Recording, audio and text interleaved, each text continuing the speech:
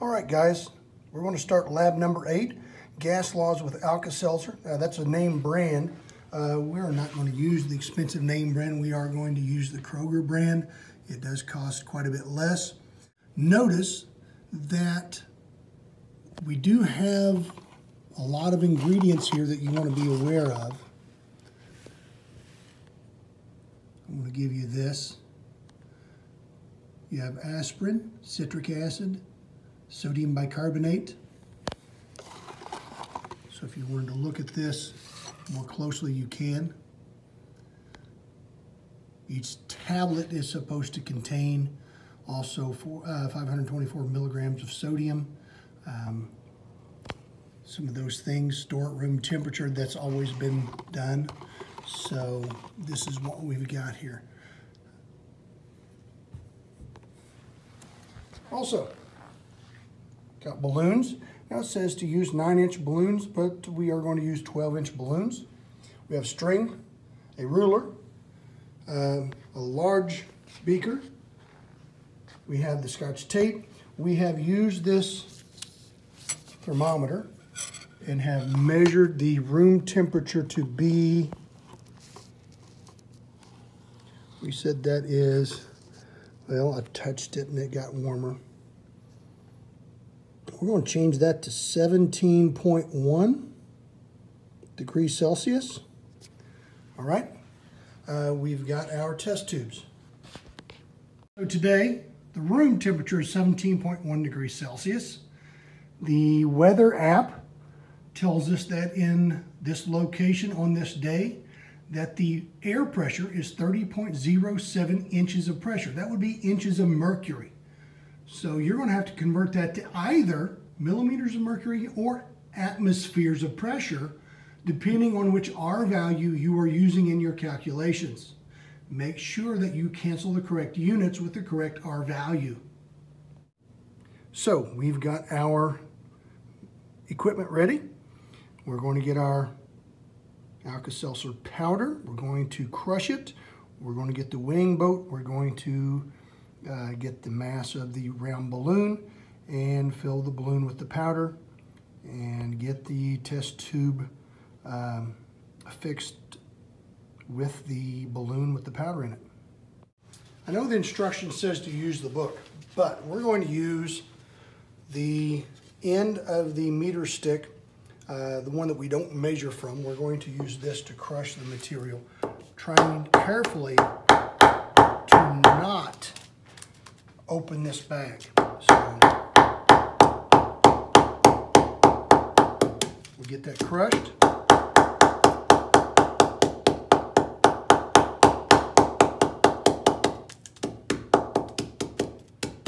So our next step is to get the mass of a weighing boat. We're going to hit 0, and then we're going to add our material.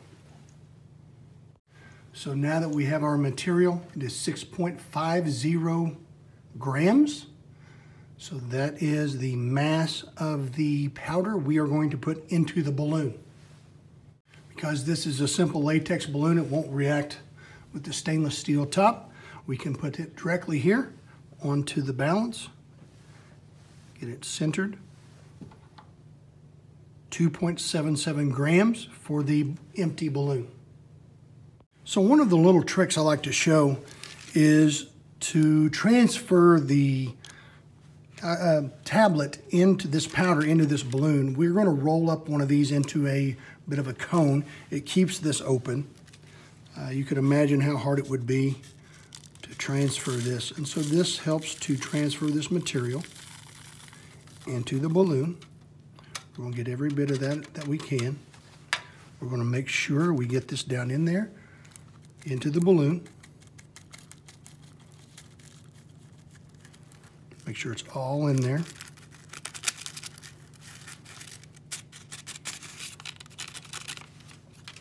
And so hopefully these two will add up.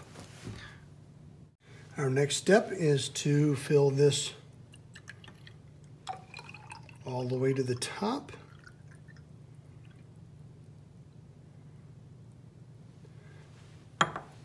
We're going to wipe off the rim just a bit so that the tape will adhere. We have some pretty good tape.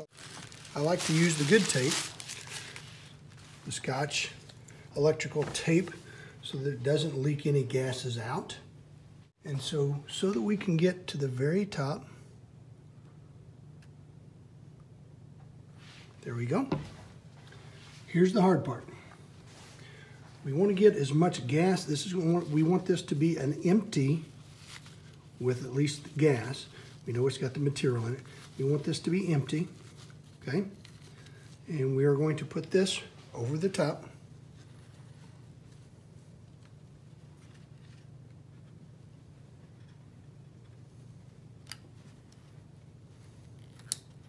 Notice nothing is reacting yet. So we have very little air in this at this moment. We're going to carefully, this is a lot easier with two people.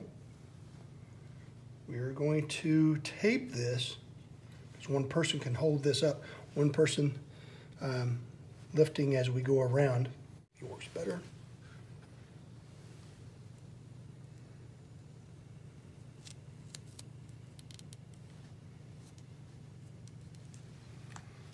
Hopefully you're seeing this. So this electrical tape, because it is vinyl, it can stretch.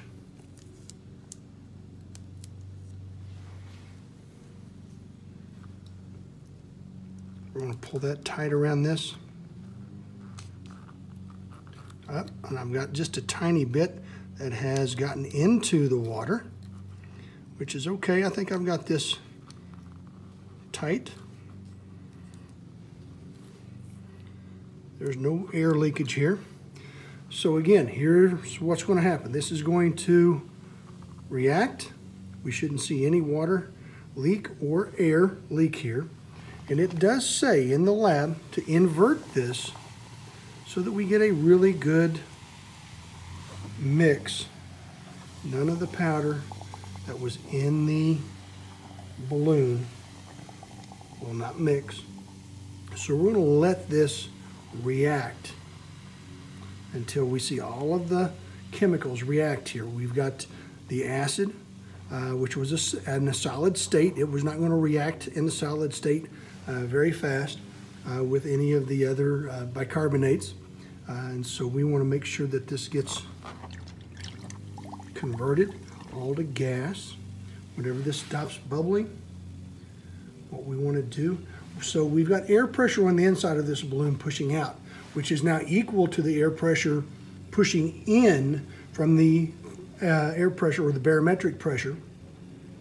And so whenever this stops happening, this inflation stops whenever this is equal. Now we do have to, if we were super worried about it, we would have to take the elastic pressure of the balloon itself, because of its elasticity. There is an ability for it to push back against the gas as well.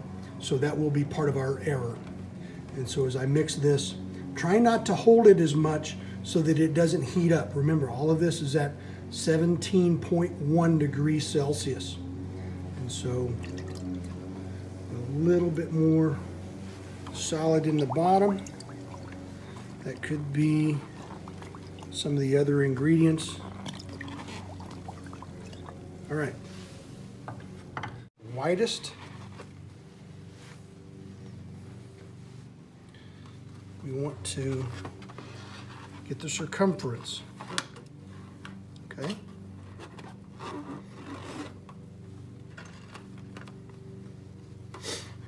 With this string.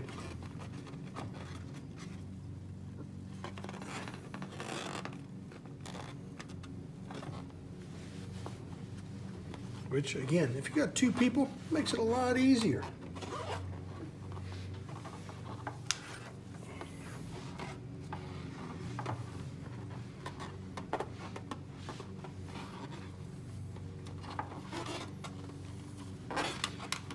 We don't want to pull it in. We just want to get that. And what we want to do, take our marker, we're going to mark that. That looks probably one of the more imprecise parts of the lab. So now what we have is this mark, and that we saw, I don't know if you can see that or not, but we marked it, and now we can measure this with our meter stick. So why would we want to make sure that we measure this on our meter stick? Well, I know I've got a little mark, but what happens if that mark gets wet and we lose that mark? And so, man, that's going to be nice. That mark is showing right at 33.00 centimeters. So that was the circumference of this balloon, was 33.00 centimeters according to our meter stick. So what we've done is reused this vinyl tape. This is flat, it's empty, we've gotten everything out of it. We have taped this onto this spigot again. We're going to use our string that has the mark of 33 centimeters on it. And we're going to fill this up with water so that the diameter is equal to that.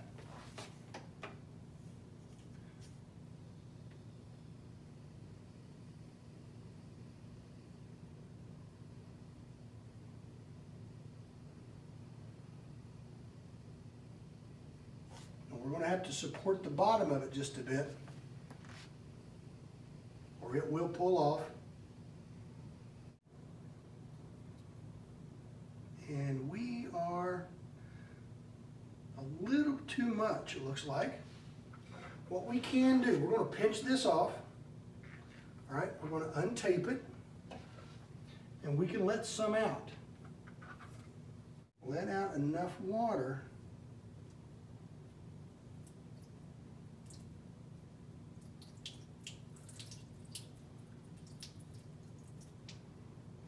tape out of the way.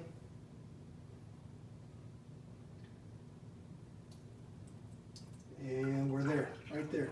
And so we really didn't need to measure that, but the circumference, but we did just in case our spot would have gotten wet, or we would have had a second day that we needed to do this. Now what I'm going to do with this is all I'm going to do is transfer it to this beaker.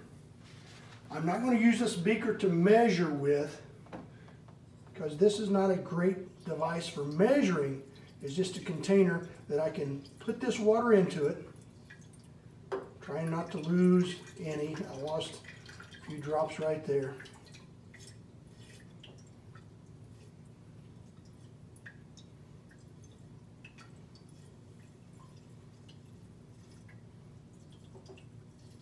Then we will put this, or transfer all of this water to the graduated cylinder.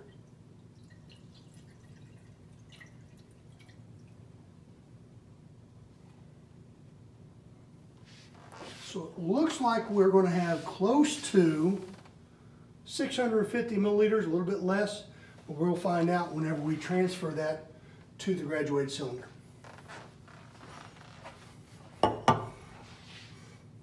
Now, I know you're not going to be lined up with the meniscus, but the process here is going to be fill this up. We can do a pretty good job. I want to do this really more precise. Okay. All right. So if we want to be really precise, we can use this water. Remember, we're going to keep this all together. Get down here. We're going to make this as close to, using only our water that's in the beaker, that was in the balloon. We're going to call that 100.00. We can get all of that out, see? We're going to dump this. This is going to take about 6 times, right? And then the last one is going to be the one that is not exactly 100 milliliters. Hopefully we're getting this.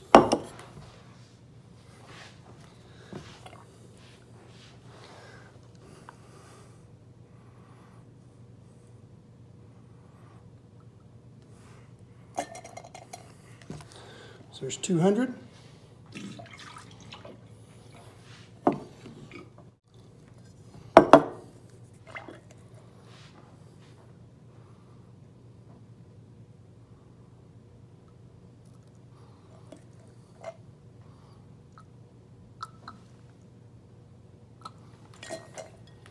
300.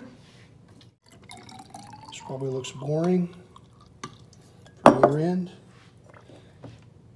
Some of this lab work is just tedious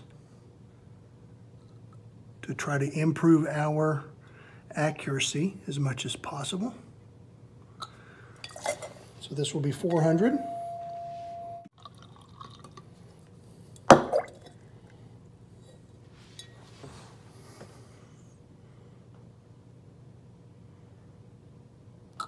There's 500. Now again, what we could have done is just poured it close to a measurable amount. Instead of exactly 100.00, we could have just said, okay, it was 97.8 or 96.3, and then added those up. And that would have been just as easy. But if you have the equipment, sometimes this works too.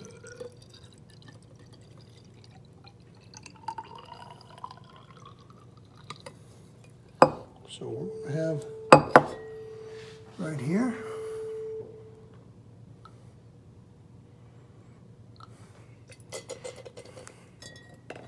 So there's 600. What I want you to realize is this right here showed us closer to 650 milliliters when we looked at it, right? So I've got all of this out of my pipette. There's not going to be 50 milliliters. This is why the beaker is not a measuring device. It's a very close approximate. Yes, there's a few milliliters maybe of drops in here, but that's not going to be near enough to make up for the amount that was supposed to have been like at 650 or so. So we've got to move this up, keep it nice and even. So I'm getting here, so this is 11, 12, 13, 14.9. We're going to say 14.9. So what we've got here is 614.9 milliliters was the volume of the water in the balloon at the same circumference as when we had the gas in the balloon. So 614.9 milliliters. So at this point, somewhere in the video, you were supposed to calculate or write down the mass of the Alka-Seltzer powder. We said that the circumference of the balloon is 33.0 centimeters. The volume of the water that fits in the balloon was 614.9 milliliters. The room temperature in degrees Celsius is 17.1 degrees Celsius. You will need to convert that to Kelvin. When we looked up the pressure, it was 30.07 inches of mercury here in this area. So you will need to convert that directly to atmospheres, or you can convert that to millimeters of mercury and then convert the millimeters of mercury to atmospheres of pressure.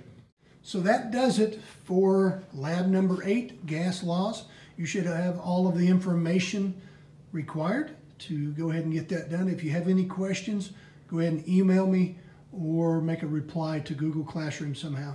Good luck, and see you in lab number 9.